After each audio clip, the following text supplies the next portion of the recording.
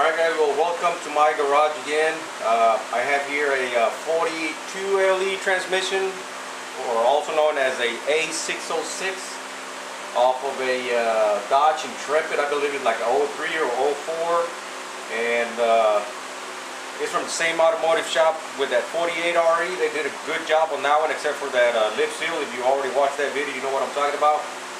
And they're doing their own rebuilds, and I mean, they're doing a real good job. And sometimes, I mean, they get stuck like on this one. They haven't delivered it yet. It's not been delivered. They pulled it out a couple of times and they couldn't figure out what's going on with it. And it could be in the transmission or it could be in the car. They claim it had no codes. We're gonna go ahead and do a teardown inspection here, and everything should be new because they just built it and they pulled it a few times already, but they can't figure it out. So that's what we're gonna try to do, back trace every single step and see if we can find out why this thing is not working. They claim that it shifts, it kind of wants to shift, but it binds up. Let's see what we're gonna be able to find here. Okay. The first thing I want to do, I want to remove this axle here. It goes from one side of the transmission, it goes to the front of the pump, and it goes to the differential. Now this is a front wheel drive unit, but it's an inline motor, like if it would be a rear wheel drive. So you have the differential here, you have the final drive gear here, and you have everything from the barrel of the case, and in the back you have a chain that would move the final drive to move the differential. Alright, well now that I got that removed, now let's get that thing out of the way. Pops right out. This is what it looks like. Now we're going to lose a little bit of gear oil. It takes separate oil, gear oil here on the side, and you have a tag here. It takes 80-90 weight. So if you do one of these units and you fill the transmission up with transmission fluid and you forget to fill this thing up, not only you're going to destroy the differential, but you're going to destroy the case as well. So just make sure that whenever you do one of these units, you fill this up with gear oil, and you have the fill plug right here, and that's actually your level. You know, just like in any differential. Alright, I'm going to go ahead and take the pump bolts off.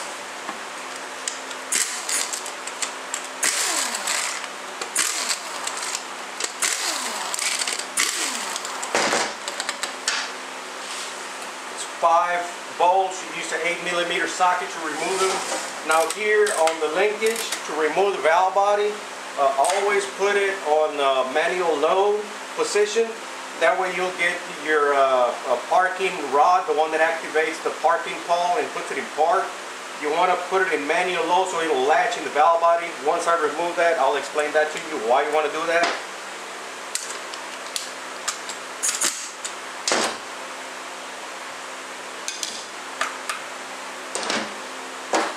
Take that out of the way. Now the input and the output speed sensors, it's best not to use an impact wrench to remove them. The reason why is because some of the speed sensors, depends on the brand, the internals are hollow, and whenever you put an impact wrench, you might disrupt the circuit in there, and sometimes you will open the circuit and the sensor may not work again. But there's some aftermarket sensors like Rybestos. They actually fill all the way. They're not hollow. They're filled all the way with the plastic, and you can use an impact wrench on those. But you don't know which ones you got, so just get it's a 1-inch socket. Just loosen them up.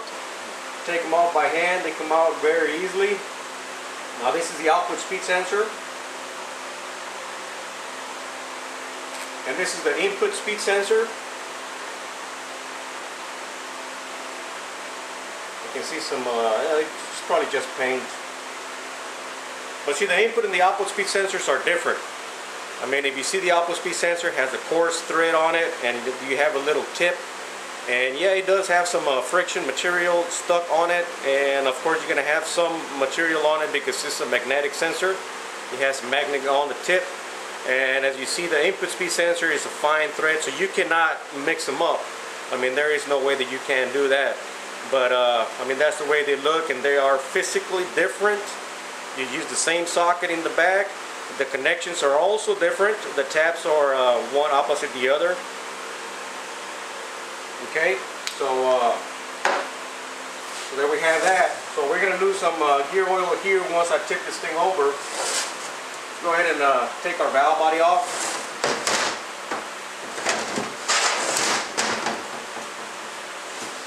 We already have transmission fluid leaking, and it's brand new transmission fluid. Like I said, they can't get this thing delivered for some reason.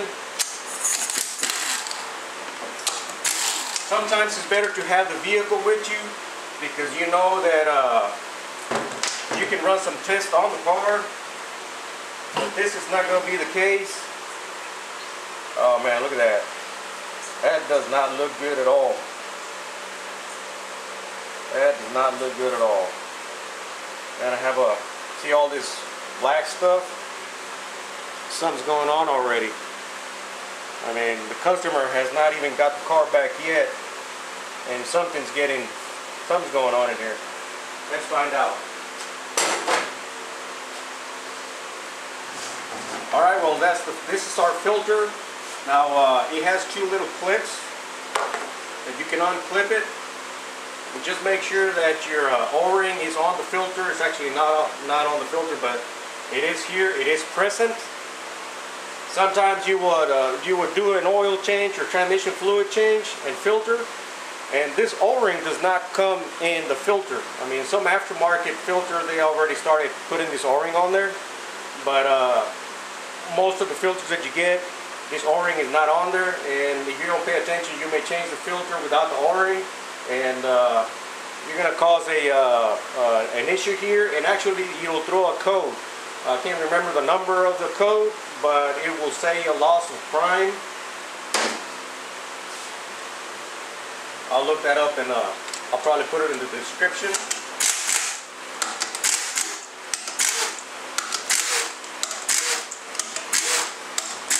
I see here that I'm already missing one of these brackets. It takes two brackets to hold the filter down in place.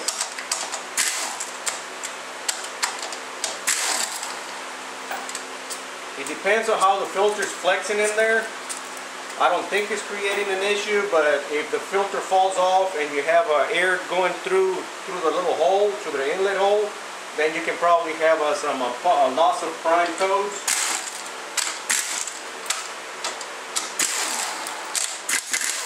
Whenever you get a loss of prime code, or this is missing, you also get like P0731 gear ratio error in first gear. Okay, so we get all of our valve body bolts, and it's all the 10mm head bolts. So you use a 10mm socket. And now we're going to go ahead and lift our valve body up.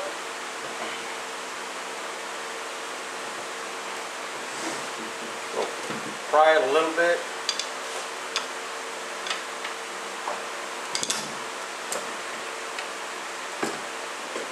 Okay, so this is what I'm talking about. So here I got the lever, right? This is this parking rod right here will go all the way to the parking pole and activate park. If you try to get this valve body out in this position, it will not come out. Actually, you will end up bending this and damaging it. So you want to put it. See, the valve body has a little clip right here. So you want to put it in manual low. Right there. And it latches on there. I mean, that's what that clip is for. I mean, just for security reasons, that when you're disassembling this unit, I mean, this is in place and you won't damage this rod. If it's inside the parking pole, pulling this valve body out, I mean, you may damage it. And our solenoid pack, if you have a solenoid pack code, I mean, you have to drop the valve body off because the solenoid pack is mounted on the valve body. Unlike the 41TEs or the 604s, the valve body is on the outside of the transmission. On the 42LEs, 42 RLEs. They are inside of the transmission. Alright, we have two accumulators here, and you have to make sure some models only take one outer spring like this one, like this, but this model takes on both accumulators, on both positions, it has a double spring. You want to pay attention to that. You have the 2.7 liter engine, you have the 3.5 liter engine, and then you have the 3.8 as well, you know, and it depends on the engine size, if it does have double or if it just has single. So just pay attention to that. Alright, so now that we have our valve body out of the way, let's go ahead and remove our pump. And what I want to do here, I just want to get a little screwdriver here and just kind of pry on the input drum. And that should get my pump loose. As you saw, you pushed it forward. You want to make sure that your sealing rings are in their respective position. That the sealing rings is not where, like here you can position the sealing ring in between where they should go, but these are in their respective position. Now, as you can see, you can see a little bit of yellow here, so that's a new sealing ring. Like I said, it's being rebuilt. They cannot deliver it. Let's find out why. 13mm socket.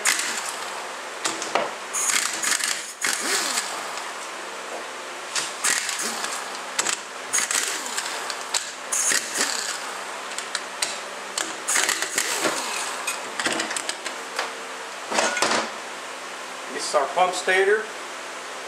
Now, whenever you get a vehicle in, and it is very common for the Chrysler units that the torque converter clutch ends up in the pan, it gets destroyed, and some of these little filters will be contaminated with torque converter clutch material. This is not the case because they've been working on it, and they can't get it out. So this unit should be fairly clean. The pump, it's a little discolored, but you can still see the blackness on it, and this pump is in good shape. Once you see it all nice and chrome and white, when the pump gears are black, then you want to get your feeler gauge and see how much clearance that you got. But if you can still see some black on it, you don't have to worry about that. The pump gasket. Now I'm going to push this thing over to the side a little bit.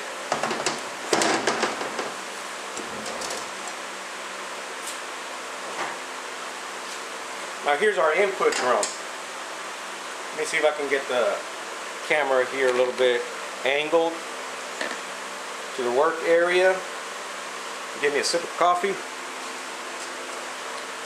Coffee's good, makes you concentrate good. That's some good coffee. Alright, let's get this washer here actually goes on the 2.4 clutch hub. Now the first thing that's going to come out is the reverse clutch. That's the snap ring. Kind of try to look for the opening. I mean, it'll make it easier for the snap ring to come out. Okay, here's the snap ring. Take the pressure plate.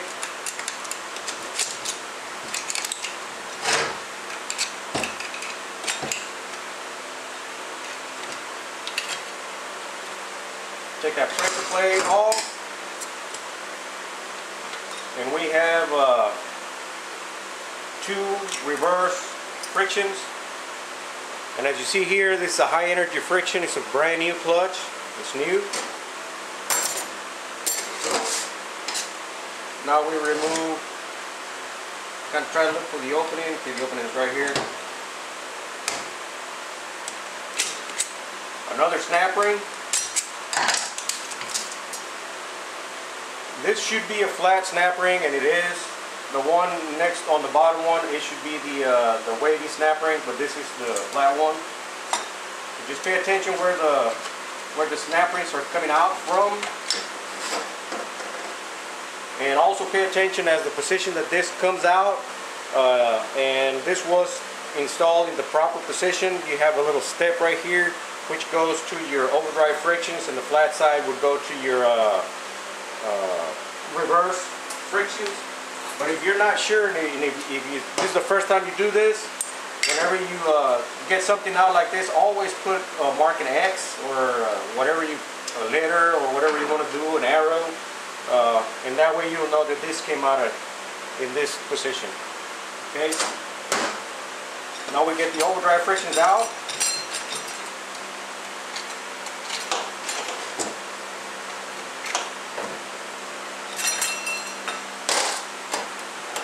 Same here, brand new frictions, high energy. I don't know if the camera can pick this up, but they are kind of greenish in color, like maybe like an olive green, maybe. But those are brand new frictions. Those are new frictions. Now this, the next snap ring that's going to come out, this is a tapered snap ring. And it kind of goes inside the groove pretty good. So I'm going to see if I can go behind the snap ring by tapping behind the snap ring. Sometimes you would need like a little pick to kind of lift it up.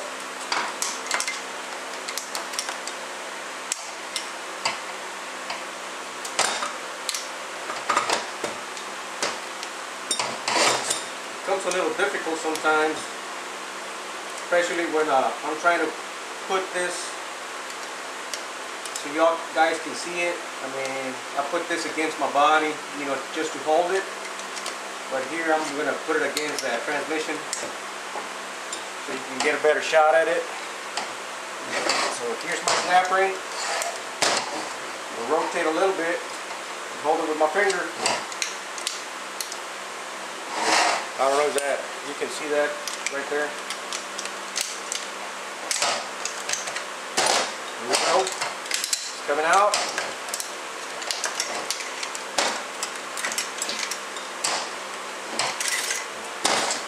Overdrive snap ring. It's tapered on the top side and flat on the back side.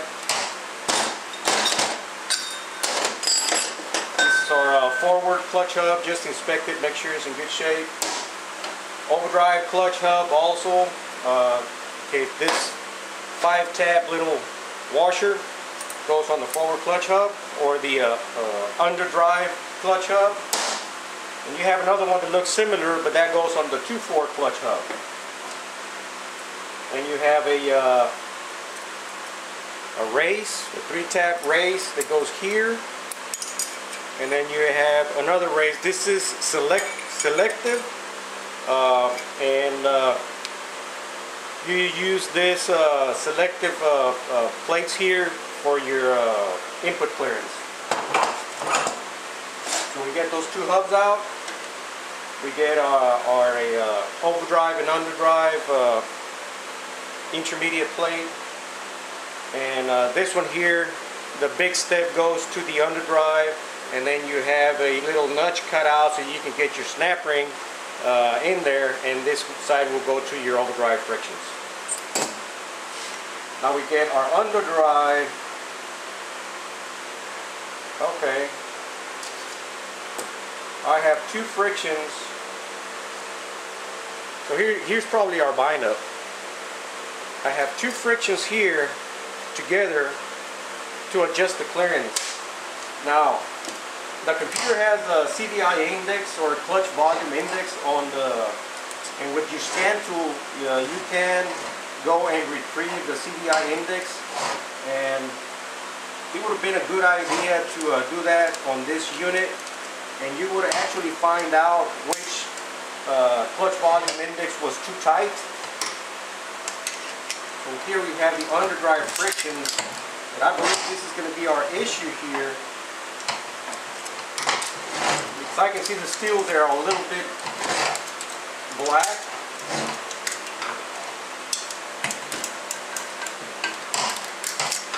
Okay, this is a flat snap ring. the flat snap ring goes first, then this plate sits on top of the flat snap ring, and then the tapered snap ring. So here it takes 4 frictions.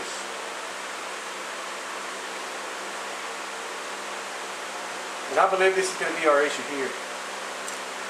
This clutch pack is going to be too tight.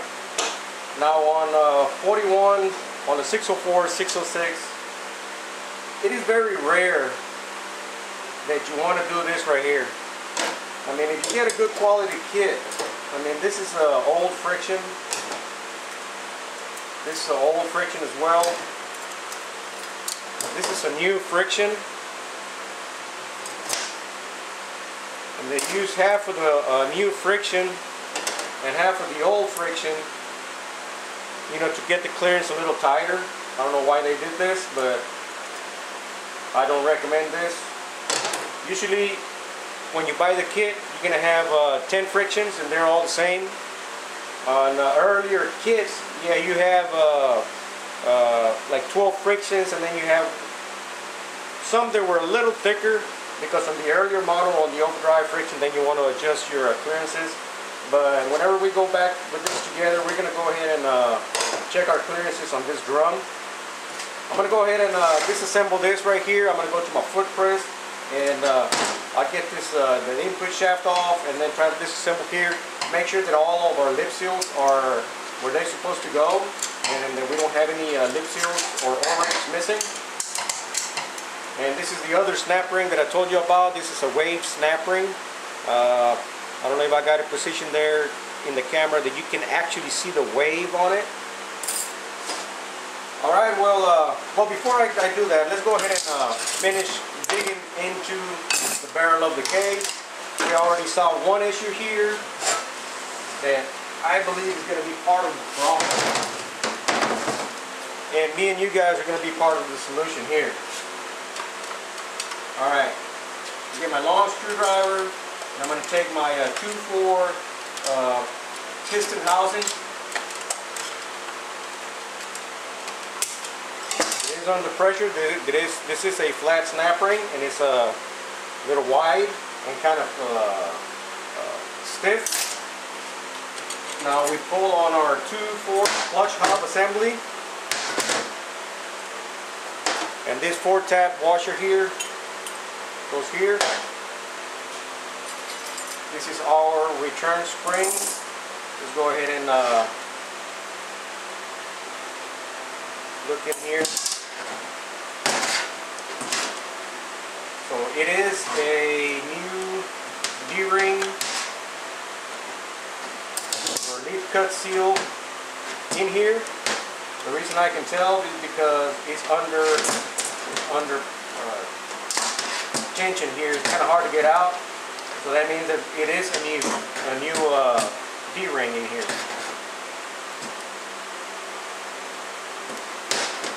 Get a wider screwdriver, lift up on it, and here we are. There we are. It is new. So they did put a overhaul kit in this thing. Now we've got our front planet assembly. And here the 2-4 frictions are the thicker ones of both of them, and it takes four thick steels and 4 thick frictions. And the 2-4 frictions, they look in very good shape. Now we have another tapered snap ring here. Go ahead and grab it with my finger here and get my screwdriver behind it. There we go. Another tapered. Flat side goes to the separator plate there, and the taper side goes to your 2-4 friction. Now let's go ahead and get our separator plate here, or our pressure plate for low reverse and the 2-4. And same thing as here.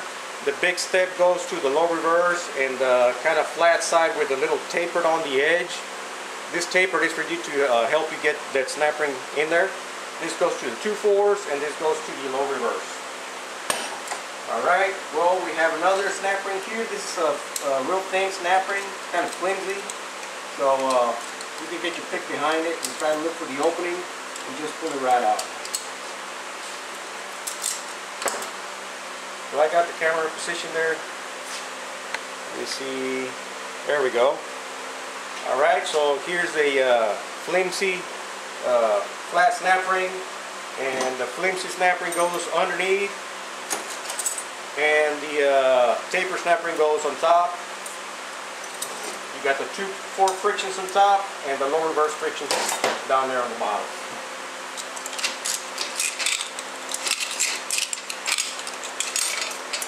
We have our low reverse frictions here, and these are thin frictions, and our steels as well. I'm going to get 1 and 1 for comparison, just so you all guys can see. So I got 1 friction and 1 steel here.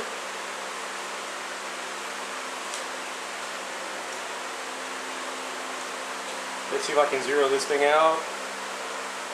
Friction and steel, 140 thousandths of an inch.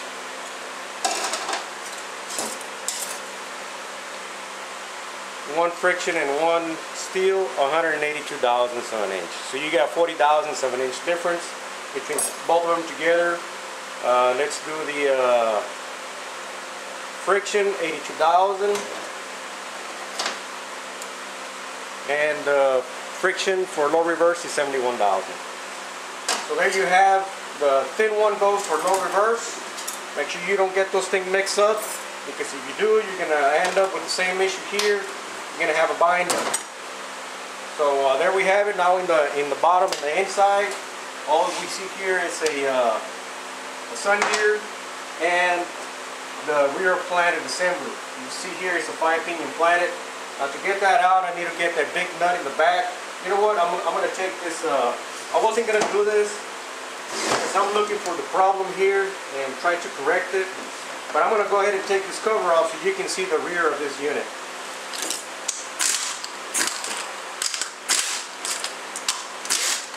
There is also a piston, the low reverse piston, underneath that planet assembly.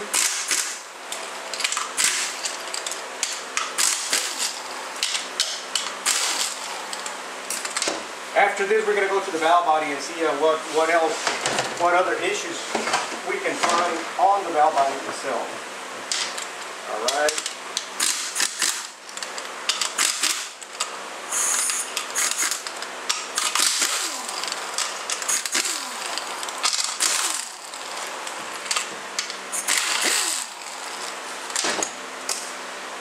Right, let's get this.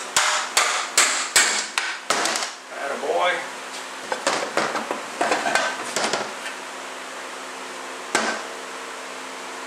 Here's our rear cover. It's a double chain.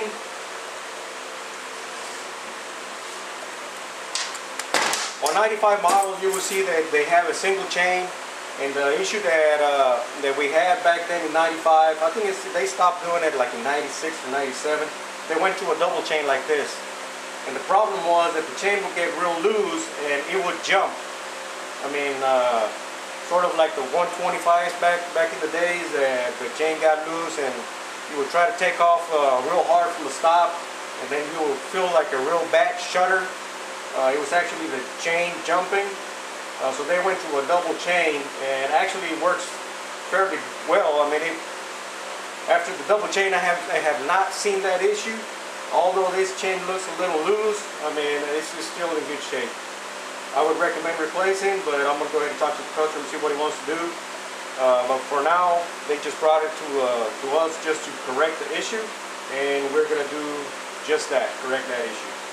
All right, well, let me get everything ready here, and I'll get back to you guys. I'm going to go ahead and disassemble that drum, and then we'll look at the inside of the valve body, so we're going to be able to find there.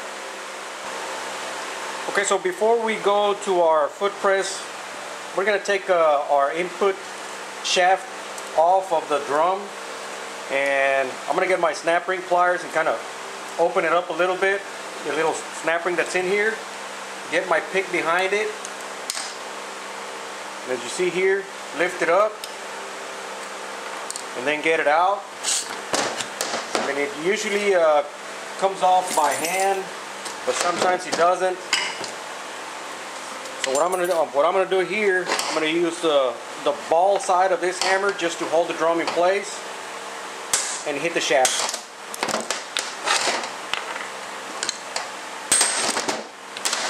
There we go. Shaft is removed. Now, so I won't lose this snap ring, I'm gonna put it back into the shaft. And I know that my snap ring is gonna be there. I'm not going to lose it.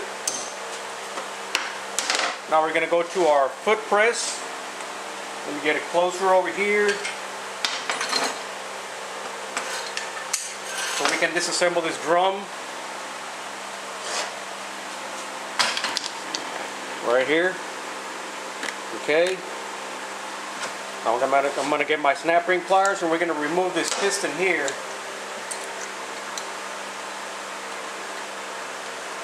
Just be careful that you're when you're putting your legs on your footprint legs on your piston, that it doesn't slide, because if it does, you can get injured. So we remove the first snap ring. Now we go back to the bench. Get the foot press out of the way.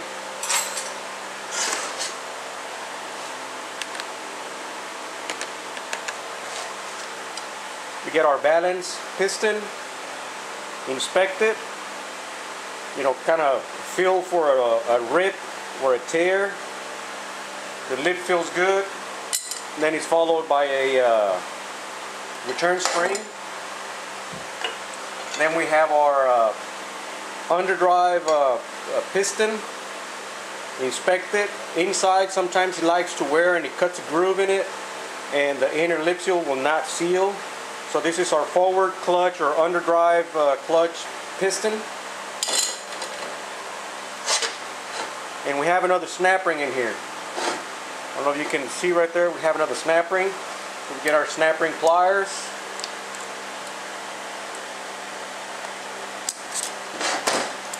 We remove the snap ring. Now, the snap ring here is got a taper to it on the inside of the snap ring. And this taper goes towards you for ease of installation. If you try to install it backwards, you're going to have a hell of a hard time getting it in and a hell of a hard time getting it out. So just so you'll know, there's a taper to the snap ring, and the taper goes to you. The flat side goes towards the piston. Now, the reason I believe that the bind up was within those frictions is because this drum, it has a very unique pattern of apply. It applies forward and it applies backwards. I mean, once I get this thing together, I'm going to air check it to see that the drum goes in both directions to apply the underdrive frictions, the overdrive frictions, and the reverse frictions. You have 3 sets of frictions. You have 10 frictions altogether, and this is a 1 unit drum. The pistons go forward or backwards. It depends on which clutch you're trying to hold or to brake or to apply. Okay, so let's go ahead and continue disassembling this. What I do here, I just tap it with the hammer, with the back of my hammer, and remove it. And you can already see that it's got brand new O-rings. They're still blue in color and red in color. When they get old, they get discolored. They look actually black. Now here we have a lip seal, and this lip seal looks in good shape. I mean, it's brand new lip seal. But here you can see some wear on this hub, and this is what I was talking to you about. Sometimes the forward piston cocks sideways a little bit, and it starts digging a groove in the where it actually seals. And I don't see that groove here anywhere. So my guess would be that this has been replaced for a new one. So you have a lip seal here, you have 2 O-rings here, and then you have another lip seal down here. So we have all of our lip seals here in this assembly. We do have another lip seal here.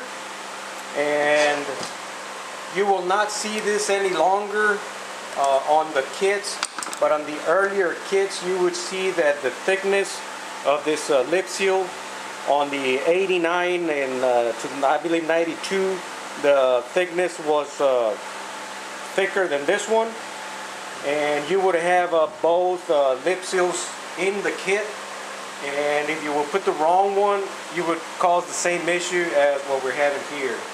But in this case it's got the right one, and the lip goes down, the fluid holds up. Now we're going to go ahead and get this piston away from the other piston, so we're just going to push on the back right here and get these two pistons out. And here we have another lip seal. Have another lip seal here. Just make sure that the lip it is pointing down. And I can see there's a lot of trash in here in between the grooves of the lip seals. I mean, you can see all that gray stuff on it. For now we're looking at checking to see that everything is there, and it is. Here's an O-ring. So everything inside this drum is where it's supposed to be. The only issue so far was the clearance was too tight on the underdrive frictions. Now we're going to move to the valve body to see if we're going to find any other issues there in the valve body. Alright, so here we have our input drum disassembled already, and as we see, we don't see any issues. These guys are actually doing a pretty good job on their transmissions. For an automotive shop that they don't specialize in transmissions, I mean they're getting there. Alright, well let me get the bench, a little bit of space here on the bench so I can get the valve body on it and inspect that. Okay, so here we are on our valve body, and the first thing I'm going to do here is I'm going to remove the linkage here, just to get it out of the way. And this just comes up.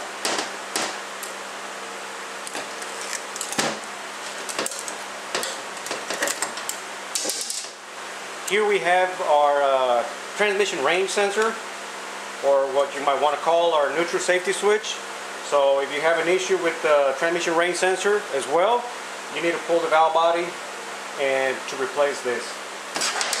Now there's two different types, and on this one here you can see that it's a flat pin, and the earlier models are round pins. Alright, now I'm going to go ahead and remove our 2.4 accumulator piston. And on 95 models, I mean, if you're a tranny guy, I mean, you remember that they used to have an aluminum accumulator piston in here. They would like to crack and leak. It would crack from the bottom, and you would have 2.4 frictions smoked. It would smoke those frictions. In this case, we have an aluminum one, so we don't worry about that one. But if you do have a plastic one, my recommendation is to install an aluminum one, just like the one we just got out. Now we're going to remove our solenoid pack. Yeah, let me change impacts here.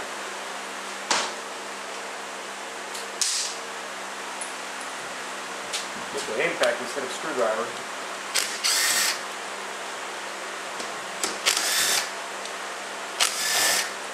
Four bolts hold our solenoid pack, and here's our solenoid pack. It has a solenoid pack filter.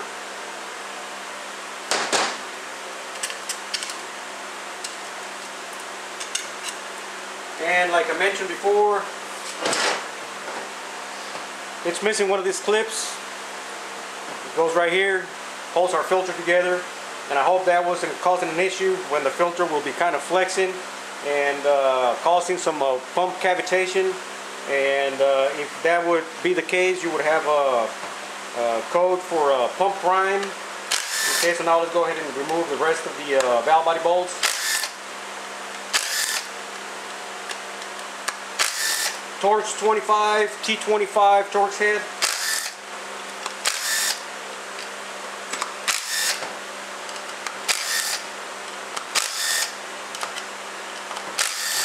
A very common issue with this valve bodies It's a P1776 trouble code, and for some reason on Intrepid or 42 LEs is most common than on the 41Ts or 604. 1776 is a solenoid switch valve stuck in low reverse. Very common code to see on this type of vehicles. In this case,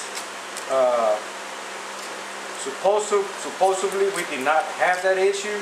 I don't know for sure until we get done with this unit and go drive it and see if that code will pop up or not. And if it is, it means what it says. Solenoid switch valve stuck in low reverse, and there's a couple of reasons for that. I'm not going to get into that code yet. If it does come up, then we'll discuss that later. Okay, we see that the valve body is kind of dirty. I'm not sure if this valve body was opened up or not, but I mean, you can see there that it's not in the great shape as the rest of the unit. Go ahead and take our separator plate and remove it. You have two long bolts and two short bolts. You're going to remove this hold down plate, and this hold down plate needs to be there. Don't forget to put it on. You will cause some issues. This filter needs to be there. I've done some units when this filter is not present. Here we have a thermal element, and it works by fluid pressure, and it opens up a little passage, as you see here. Opens and closes a little passage. So I can get this closer shot. Right there it's open, close, open, close. That also needs to be there. This is our separator plate. Kind of dirty both ends. That out of the way. Now this is just a channel plate casting. In this casting there is nothing there. I mean, but the trash is in there. No, nothing will come out except for the thermal element that goes here.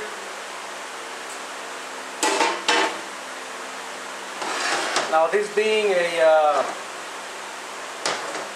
42 LE takes 4 check valves, and on 95 only you will have 5 check valves. Let's see how many check valves will come out of here. I'm going to drain some fluid, and then we'll talk about that.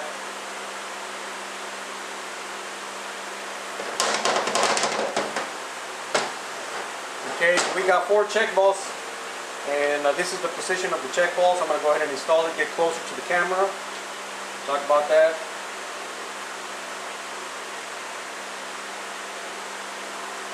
Now check valves are very important. They have to be there. So the position on the 42 LE check valves, you got 4, you got 1, 2, 3, and 4. 4 check valves. That's 1, 2, 3, and 4. 4 check valves. Now on the 41 TEs, this bulb does not belong there, which is the 604. But on the 42 LEs and the 42 RLEs, you have 4 check valves. And on the 95 onlys, you have 5. Okay, so let's get those check valves out of the way. The valve body looks a little bit dirty. Here is your solenoid switch valve, and it is stuck. It's stuck in one position. One position is low reverse, and one position is lockup. And this switch valve is dragging. I mean, I can already feel that. I'm surprised it did not have a code, or it probably did, but they couldn't drive it too much for the code to pop up. I mean, remember that they can't deliver this unit, but I already moved the valve a little bit with my pick, and I'm barely touching the valve. And you have to be careful when you're using a pick like this. I recommend you use a flat screwdriver when you do this, because if you damage the valve, if you nick the side of the valve, you're gonna create a problem. You're gonna cause this valve to stick. The P1776 will come on, and the other option that you would have is change the switch valve for another known good one, or get an oversized solenoid switch valve, ring the valve body, and that would take care of your problem. But here we see that now it is floating. It's a free floating valve. See, now we're in the bottom position. I don't think the camera's picking this up. Let me flip this over for the valve to go down. Now it is floating. If I get a little closer here, let me get underneath this land, and you would see that the valve, yeah, I can see the valve. Alright, well, manual valve goes here, and then you have some torque converter clutch valves and our pressure regulator valve. Everything in the valve body seems alright, I mean, except for the trash that was there, but once we get this valve cleaned up, this is a very common issue, that the solenoid switch valve will get stuck. You would get a different codes associated with this valve, and it is a high failure rate on the 42 LEs and the 42R LEs. 45 RFEs, I don't see a problem with the solenoid switch valve, and on the 41 TEs or 604s, it is not that common unless you change the solenoid pack and trash falls in there, and then you would have that code. So one of the reasons would be contamination.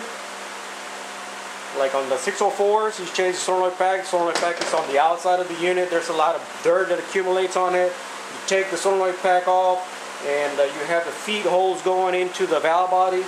Dirt goes in there, starts sticking up this valve. Because that, it could get stuck in either low reverse position or on the overdrive position. I mean on the lockup position. You would have a TCC, solenoid switch valve locked in TCC, or solenoid switch valve lock, stuck in low reverse. It depends on which way it gets stuck. Another reason it's valve body wear, valve body bore wear, and that the valve actually, these little plugs here, the end plugs here, they get caught sideways, and they prevent the valve from moving. The valve itself likes to wear as well. It's anodized aluminum, and the anodization of the valve wears out. And one way to tell is when they get a little shiny. Let me see if I can get this out. You see this coloration on the valve itself. It gets a little shiny. Then you know that your valve is getting worn out. I'm just going to use one of the M Plus as example. I'm going to use this M plug right here. See, it looks kind of dark grayish. It's actually aluminum that they do some kind of plating on it, electroplating. It's called anodized. And whenever you see bare aluminum is worn out. Now this is at the edge of the plug. I mean, it doesn't really matter because that's not where they like to wear. But if you see bare aluminum where it actually rides inside the bore, then you have an issue. And that valve is trash, and you need to replace that trash. Let me see if I can get this other one out. Sometimes they get hung up, you know, coming out. This little plug here, they get caught sideways, like I say.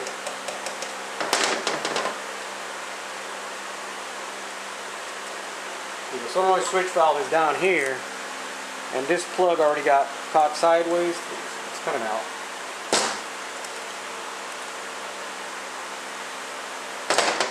There is an updated solenoid switch valve end plug where Sonics, I mean, they drill, one of these is drilled and the other one has like a guide, so they won't cock sideways. Sometimes they get cocked sideways like that and they get stuck in the bore. That's a very nice valve. I mean, if your valve body's not worn out, I do recommend putting one of those on. Here's our solenoid switch valve. You want to go all the way around it. Make sure that you don't see bare aluminum. If you see bare aluminum, then this valve is destroyed. One reason I don't recommend you use a pick like this, the tip is already gone, right? But I mean, I am very careful when getting it out. I make sure that I'm down here and not at the edge. If you use a pick and then you pick it at the edge of one of these lands, that little nick that you create is going to cause a valve to stick. So I don't recommend you using this. I know I used this, I shouldn't have.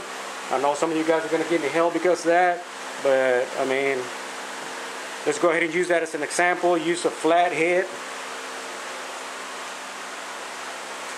like this here, and then you can move your valve out.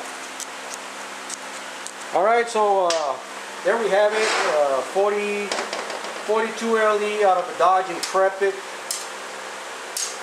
Having a bind up, and so far this is what we've found. We have two frictions sandwiched together to make a thicker friction, and on some units you can do this, and if your clearance is just too loose on some units, but you have to be inside the specifications. If you go outside your specifications, if you go too tight, you're going to create a problem. If you're too loose, you're going to create a problem as well. I recommend everybody, I mean, that's watching all of my videos, get your manuals, buy your manuals. You could get them from ATSG or ATRA. Your local parts supplier would have transmission manuals. Not local part suppliers like automotive, but local transmission part suppliers. So you want to get parts for your transmission, just Google local transmission part suppliers or local transmission parts, and you go buy your transmission parts there, buy your manuals there, and go inside the specifications and don't go outside your specifications like what I see here, and you're going to eliminate a lot of issues.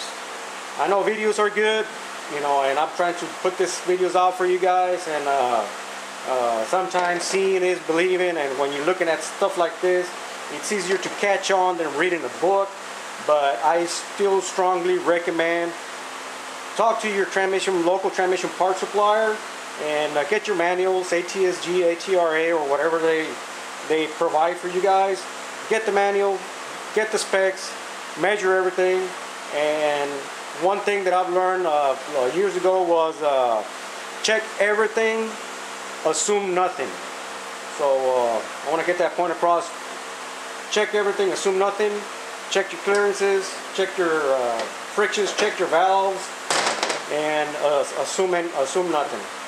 Alright, well, this is Hiram, and I hope you enjoyed this video, and if you did, go to my YouTube channel and subscribe, and every time I get a new video out, you're going to be one of the first ones to be notified. So there we have it, 42 LE Chrysler unit on a Dodge Intrepid.